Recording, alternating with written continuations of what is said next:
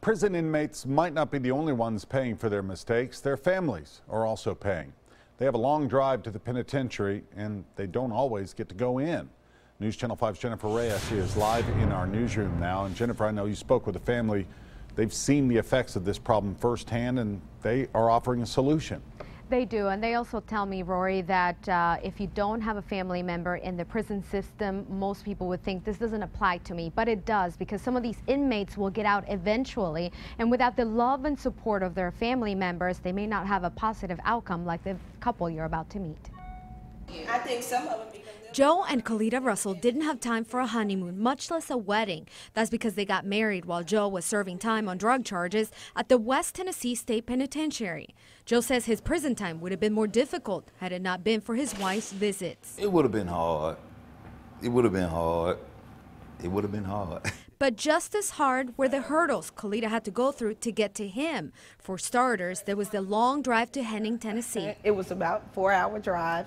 And I drove all the way down there, and I thought that I had everything as far as the dress code, you know, pretty intact, and they didn't even allow me in. Joe was told many times he wouldn't get to see his wife because the facility was on lockdown, and he says that happened often. Just this past month, an inmate fight at the Northwest Correction Complex in Tiptonville forced the closure of the West Tennessee Penitentiary. It was real frustrating. It was real frustrating. That frustration is shared with at least 6 other families from the Corinthian Missionary Baptist Church. Reverend Enoch Fuzz says he hears similar stories on a daily basis. The mom who comes here who's sick, who wants to visit her son, but it takes 4 hours and she can't ride in a car for 4 hours. The Tennessee Department of Corrections had this to say about the concerns brought up today. We understand that some families drive long distances to see their family members.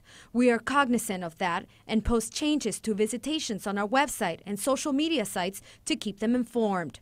Kalita says in spite of the obstacles, she never thought about ending her visits. I love them too much now. But Joe says other families might not be as lucky, and that's why he's hoping things change. I mean, prison is supposed to be prison, but if it's corrections, then why not correct, or at least try to correct the problem?